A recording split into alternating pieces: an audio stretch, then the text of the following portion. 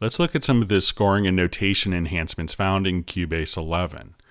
Cubase now offers SMuFL font support. This allows us to immediately use the fonts that are used in Dorico. So if I wanted to switch from my legacy, classical, or jazz fonts, I could change to my Petaluma font, or even to the default Dorico font, Bravura.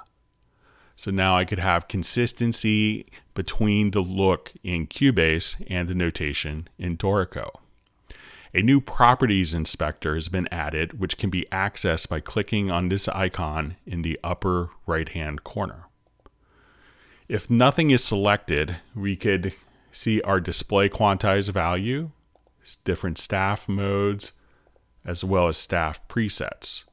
The beauty of this is we can now have kind of a context sensitive functions. So if I select a clef, we could change the clef. If I wanted to select a key signature, I could change the key, a bar number.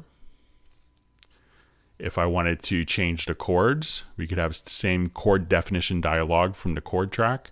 If I wanted to come over here to a bar, if I want to put in different bar lines or repeats, change the dynamic symbols, as well as changing notes, we could change the note head shape or even change the size of particular notes so that the note head is scalable. So all these context sensitive functions just directly by clicking on the event itself without having to do any menu diving. Sometimes when editing music in the notation editor, you may want to utilize different techniques often used in key editor to adjust the length or velocity of notes in a graphic manner. And often you have to leave one environment to go to the other to do that. This has been simplified by the new overlay editor, which we could access from clicking on this icon at the top.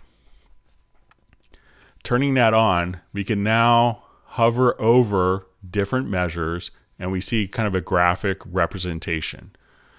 So if I wanted this to be below, we could click on the little arrow. That information will go below or above the stave.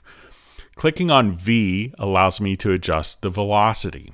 So instead of having to go to a key editor, I could just hover over and say I want less velocity on this note and more velocity on that note.